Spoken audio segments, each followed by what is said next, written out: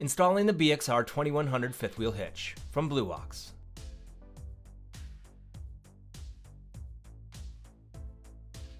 The BXR2100 features a lightweight two-piece design.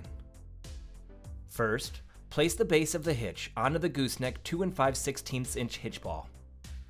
In doing so, note that the arrow on each side of the base points toward the cab of the truck. Next, insert two 1/2 inch by 3 3/8 inch pins into the bottom holes of the hitch base and secure with the linch pins.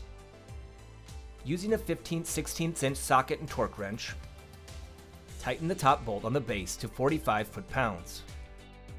Hand tighten the bolt on the cab side of the hitch base. Using a 19mm 12-point socket and torque wrench, tighten the square head bolt to 100 foot-pounds. Then, hand tighten the jam nut on the cab side of the hitch base. Using a 15/16 inch deep well socket, tighten the jam nut to 120 foot-pounds. Next, insert the center post of the hitch head into the hitch base, with the handle toward the driver's side of the truck. Insert the 3 1/4 inch by 4 1/4 inch clevis pin. Wrap the lanyard inside the base arms and insert the cotter pin. Remove the loosely installed jam nuts.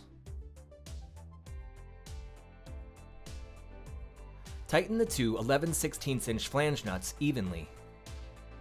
Then, torque to 54 foot-pounds.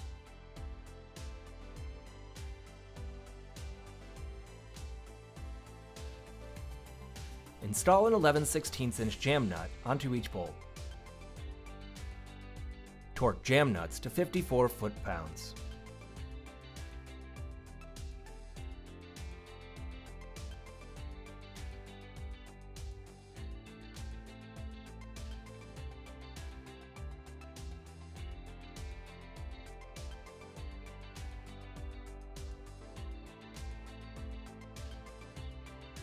Remove the locking pin from the hitch handle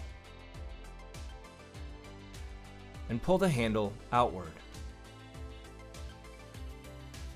Turn the handle clockwise to the open position. The handle will remain in this position until hookup.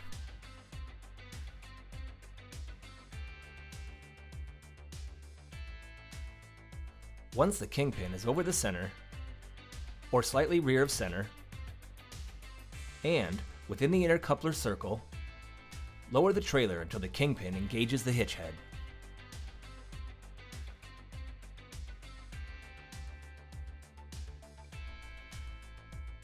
Once the hitch is hooked up to the kingpin, turn the handle and reinstall the locking pin.